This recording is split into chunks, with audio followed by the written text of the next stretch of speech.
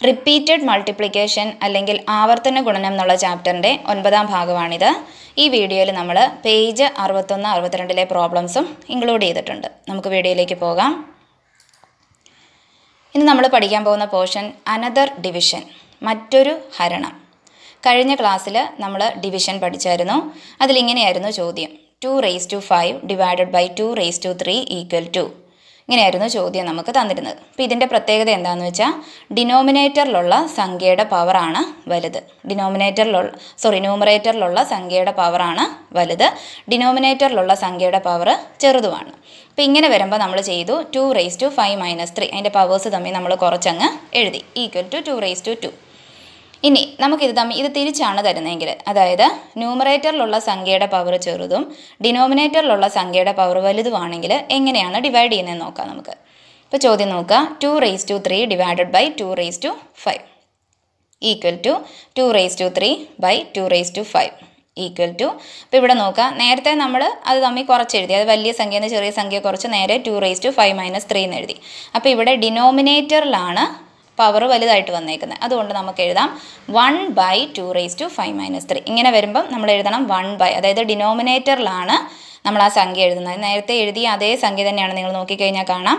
അപ്പം നമ്മൾ ഡിനോമിനേറ്ററിലാണ് അത് എഴുതേണ്ടത്. അത് ഡിനോമിനേറ്ററിലെ സംഖ്യയുടെ പവർ വലുതാകുമ്പം നമ്മൾ 1/, എന്ന് പറഞ്ഞിട്ട് വേണം 2⁵5 - 3 കുറയ്ക്കാനായിട്ട്, ആ പവേഴ്സ് തമ്മിൽ കുറയ്ക്കാനായിട്ട്.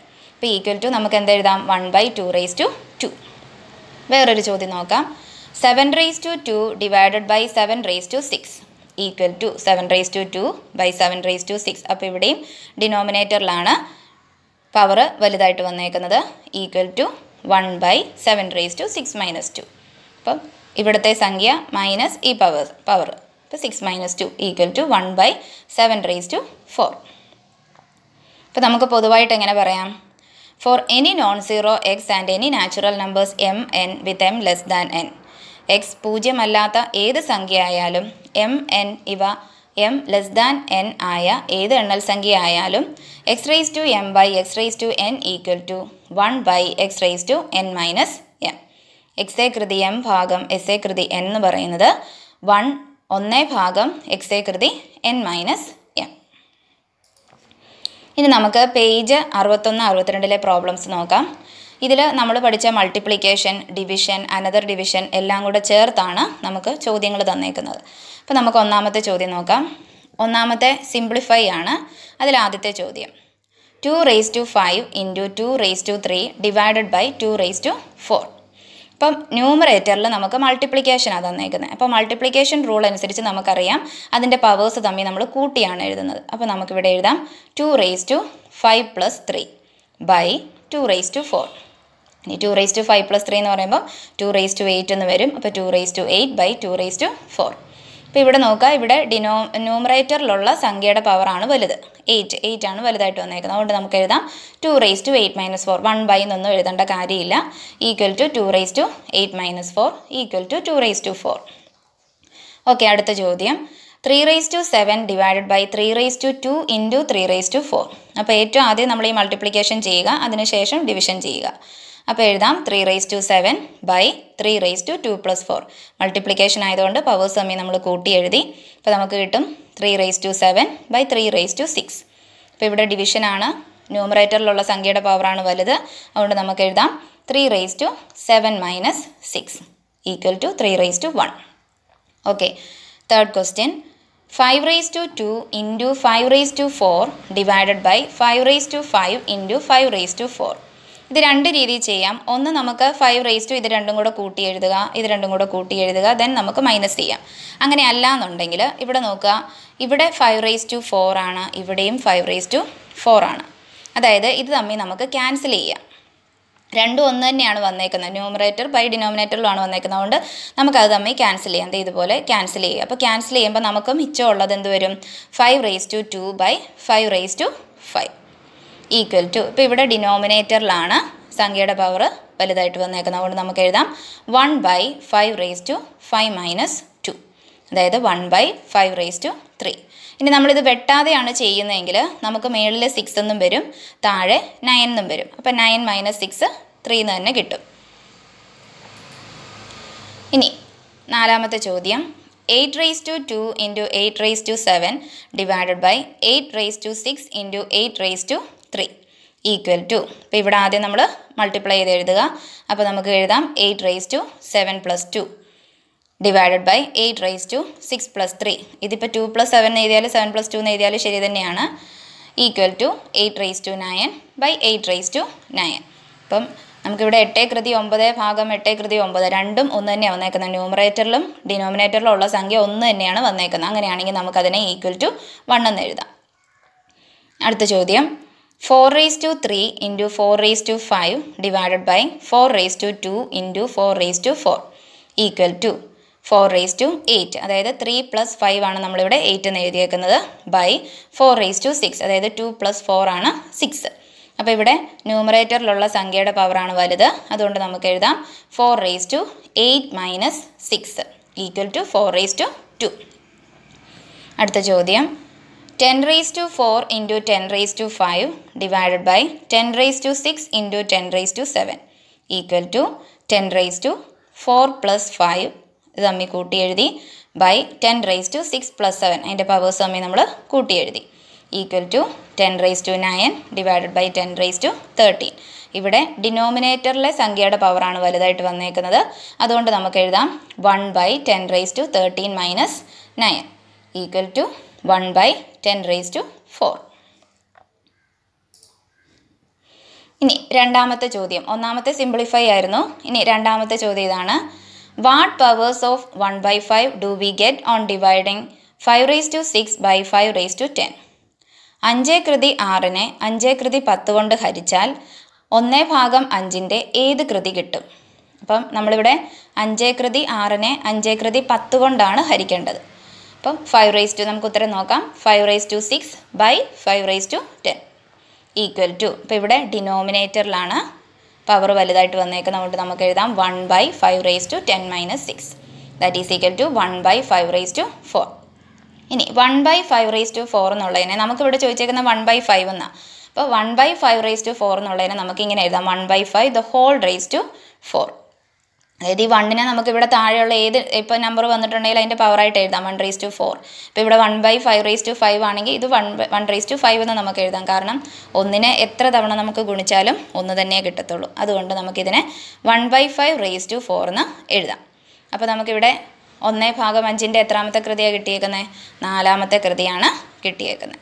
അപ്പം നമുക്ക് 4th പവർ ഓഫ് 1 by 5 ആണ് കിട്ടിയേക്കുന്നത്. മൂന്നാമത്തെ ചോദ്യം what is the decimal form of the number got on dividing 10 raised to 8 by 10 raised to 12?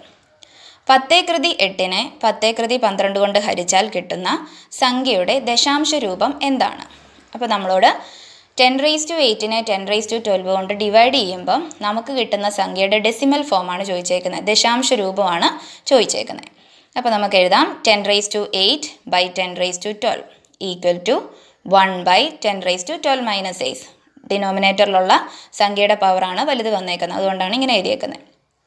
Equal to 1 by 10 raised to 4. അപ്പോൾ ഇവിടം കൊണ്ട് നമ്മൾ നിർത്തിക്കഴിഞ്ഞാൽ ശരിയാവത്തില്ല. കാരണം നമ്മളോട് ചോദിച്ചേക്കുന്ന അതിൻ്റെ ഡെസിമൽ ഫോം അല്ലെങ്കിൽ ദശാംശ രൂപമാണ് ചോദിച്ചേക്കുന്നത്. അപ്പോൾ നമുക്കവിടെ എഴുതാം 1 by 10 raised to 4 equal to 1 by 10,000. 10,000 അപ്പം 10 raised to 4 എന്ന് പറഞ്ഞു കഴിഞ്ഞാൽ 1 ഇട്ടിട്ട് 4 പൂജ്യം ഇടുക. പവർ എത്രയാണോ അത്രയും പൂജ്യമാണ് വരുന്നത്. അപ്പോൾ ഇവിടെ നോക്കിയാൽ 1 by 10,000 നമുക്ക് അതിൻ്റെ ഡെസിമൽ ഫോം എന്ന് പറയുന്നത് എന്ത് വരും? 0.0001. അതായത് ഇവിടെ ഡിനോമിനേറ്ററിൽ നമുക്കിവിടെ എത്ര പൂജ്യം വന്നേക്കുന്നത്? 4 പൂജ്യം വന്നിട്ടുണ്ട്. അപ്പോൾ പോയിന്റ് കഴിഞ്ഞിട്ടും അതായത് ദശാംശം കഴിഞ്ഞിട്ട് 4 സംഖ്യകൾ വേണം. അപ്പോൾ നമുക്ക് 0.0001 ഇതാണ് അതിൻ്റെ ഉത്തരം. നാലാമത്തെ ചോദ്യം what natural number is got by dividing 1 by 2 raised to 5 by 1 by 2 raised to 8? 1/2 1/2 കൊണ്ട് ഹരിച്ചാൽ കിട്ടുന്ന എണ്ണൽ സംഖ്യ ഏതാണ്? അപ്പോൾ നമുക്കിവിടെ 1 by 2 raised to 5 1 by 2 raised to 8 കൊണ്ട് ഡിവൈഡ് ചെയ്താൽ കിട്ടുന്ന നാച്ചുറൽ നമ്പർ അല്ലെങ്കിൽ എണ്ണൽ സംഖ്യയാണ് ചോദിച്ചേക്കുന്നത്. അപ്പോൾ നമുക്കത് ഡിവൈഡ് ചെയ്യാം. 1 by 2 raised to 5 divided by 1 by 2 raised to 8. അപ്പോൾ ഇപ്പം നമ്മളിപ്പോൾ ചെയ്തേക്കുന്നതനുസരിച്ച് നേരത്തെ എഴുതിയാൽ നേരെ തിരിച്ചാണ് എഴുതുന്നത്. നേരത്തെ നമ്മൾ 1/5 റേസ് ടു 4 അല്ലെ 1/5 റേസ് ടു 4 എന്നുള്ളതിനെ 1/5 ഹോൾ റേസ് ടു 4 എന്ന് എഴുതിയില്ലേ. അപ്പോൾ അതുപോലെ നമ്മളിവിടെ തിരിച്ചെഴുതിയേക്കുക. അതായത് ഇങ്ങനെയാണ് തന്നേക്കുന്നത്, അതിനെ ഇങ്ങനെ എഴുതി 1/2 raise to 5 divided by 1/2 raise to 8. ഇതെന്തിനാന്ന് വെച്ച് കഴിഞ്ഞാൽ നമ്മുടെ എളുപ്പത്തിന് വേണ്ടിയിട്ടാണ്. ഇനി ഇവിടെ ഡിവിഷൻ ആണെങ്കിൽ നമുക്കറിയാം അതിനെ റെസിപ്രോക്കൽ എടുത്ത് മൾട്ടിപ്ലൈ ചെയ്യാനായിട്ട് പറ്റും.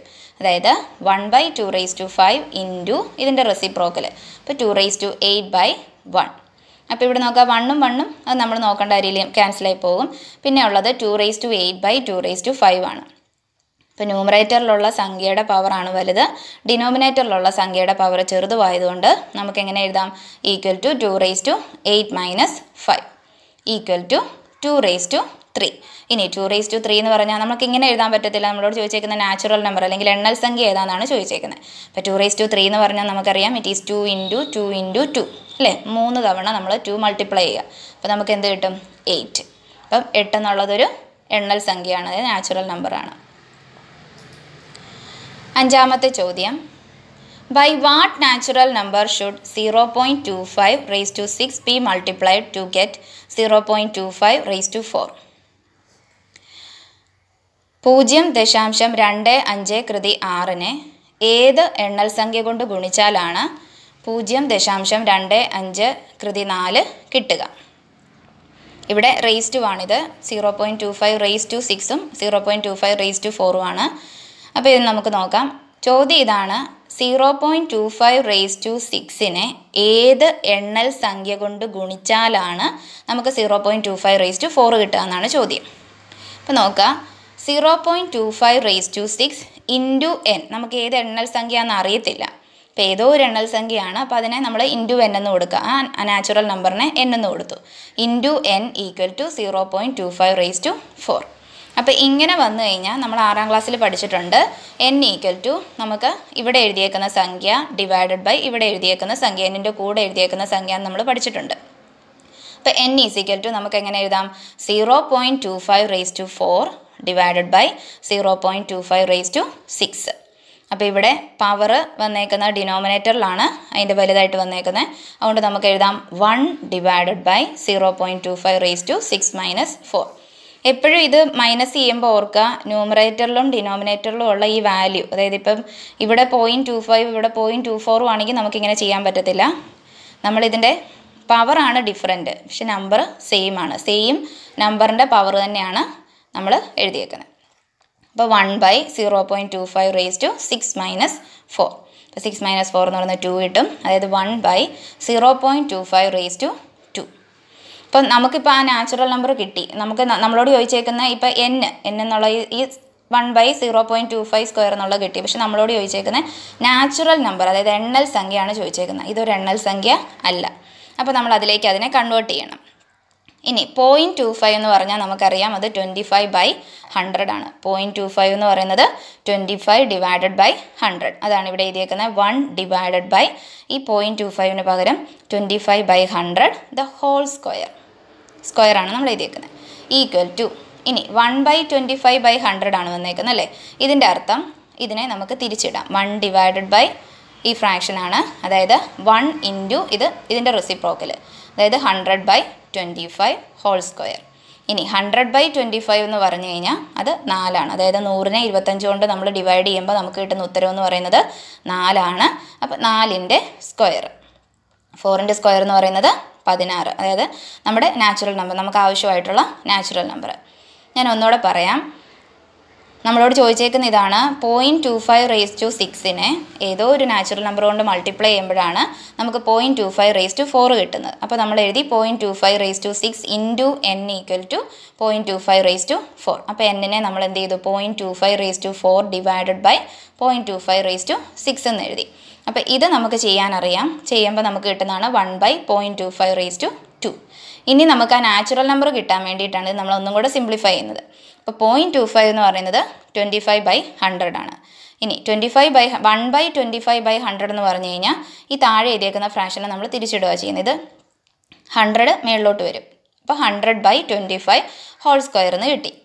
അപ്പോൾ 100/25 എന്ന് പറയുന്നത് 4 ആണ്. അപ്പോൾ 4 സ്ക്വയർ എന്ന് കിട്ടി. That is equal to 60. ഇനി ആറാമത്തെ ചോദ്യം. ഇതിൽ നമ്മൾ നേരത്തെ മൾട്ടിപ്ലിക്കേഷൻ്റെ കേസിൽ 2ൻ്റെ പവർ എഴുതിയിട്ട് നമ്മൾ മൾട്ടിപ്ലിക്കേഷനൊക്കെ ചെയ്തായിരുന്നു. അതുപോലെ തന്നെയാണ് അപ്പോൾ ഇവിടെ നമ്മൾ 2ൻ്റെ പവറല്ല 3യുടെ പവർ നമ്മൾ തന്നെ കണ്ടുപിടിച്ചിട്ട് നമ്മൾ മൾട്ടിപ്ലിക്കേഷനോ ഡിവിഷനോ അവർ ചോദിച്ചേക്കുന്ന ചോദ്യത്തിനുള്ള ഉത്തരം ചെയ്യാനാണ് പറഞ്ഞേക്കുന്നത്. അപ്പോൾ ഇവിടെ നോക്കാം. ഇവിടെ കുറച്ച് 3യുടെ പവർ എഴുതിയിട്ടുണ്ട്. 3^1 = 3, 3^2 = 9, 3^3 27, 3^4 81, 3^5 243, 3^6 729, 3^7 2187, 3^8 6561, 3^9 19683, 3^10 59049. അപ്പോൾ ഒന്നാമത്തെ ചോദ്യം നോക്കുക. 81 × 9. 81 എന്ന് പറഞ്ഞാൽ ഇവിടെ എന്ത് വരും? 3^4 × 9 3^2. അപ്പോൾ 3^4 × 3^2 പവേഴ്സ് തമ്മിൽ നമ്മൾ കൂട്ടുക മൾട്ടിപ്ലിക്കേഷൻ ആയതുകൊണ്ട് = 3^6. 3^6ൻ്റെ വാല്യൂ 729. അപ്പോൾ =729. ദെൻ രണ്ടാമത്തെ ചോദ്യം. 729 × 81. ഇപ്പോൾ 729 എന്ന് പറയുന്നത് 3^6 ആണ്. 81 എന്ന് പറയുന്നത് 3^4. അപ്പോൾ നമുക്ക് എഴുതാം 3^6 × 3^4 മൾട്ടിപ്ലിക്കേഷൻ ആയതുകൊണ്ട് പവേഴ്സ് തമ്മിൽ കൂട്ടുക. അപ്പോൾ നമുക്ക് കിട്ടും 3^10. 6 + 4 എന്ന് പറയുന്നത് 10 ആണ്. ഇനി 3^10 എന്ന് പറയുന്നത് 59,049. Then third one. 6561 divided by 243. അപ്പോൾ 6561 എന്ന് പറയുന്നത് ഇറ്റ് ഈസ് 3^8 ആണ്. 243 എന്ന് പറയുന്നത് 3^5. അപ്പോൾ നമുക്ക് എഴുതാം 3^8 ബൈ 3^5. ന്യൂമറേറ്ററിലുള്ള പവറാണ് വലുത്, അതുകൊണ്ട് നമുക്ക് എഴുതാം 3^8 - 5 = 3^3. 3^3 എന്ന് പറയുന്നത് 27. അടുത്ത നാലാമത്തെ ചോദ്യം. 243 × 81.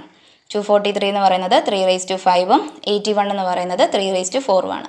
അപ്പോൾ 3^5 × 3^4 = 3^5 + 4 മൾട്ടിപ്ലിക്കേഷൻ ആയതുകൊണ്ട് പവേഴ്സ് തമ്മിൽ കൂട്ടി എഴുതി = 3^9. 3^9 is 19,683. Next one. 2187 divided by 9. 2187 എന്ന് പറയുന്നത് 3^7 ആണ്. ഡിവൈഡഡ് ബൈ 3^2 = ഇവിടെ ന്യൂമറേറ്ററിലുള്ള പവറാണ് വലുത്, അതുകൊണ്ട് നമുക്ക് എഴുതാം 3^7 - 2 ദാറ്റ് ഈസ് = 3^5 = 3^5 എന്ന് പറയുന്നത് 243. Then last one. 59,049 divided by 729. അപ്പോൾ 59,049 എന്ന് പറയുന്നത് 3^10 ആണ്. ദെൻ 729 എന്ന് പറയുന്നത് 3^6. അപ്പോൾ 3^10 ബൈ 3^6 ദാറ്റ് ഈസ് = 3^10 - 6 = 3^4 = 81.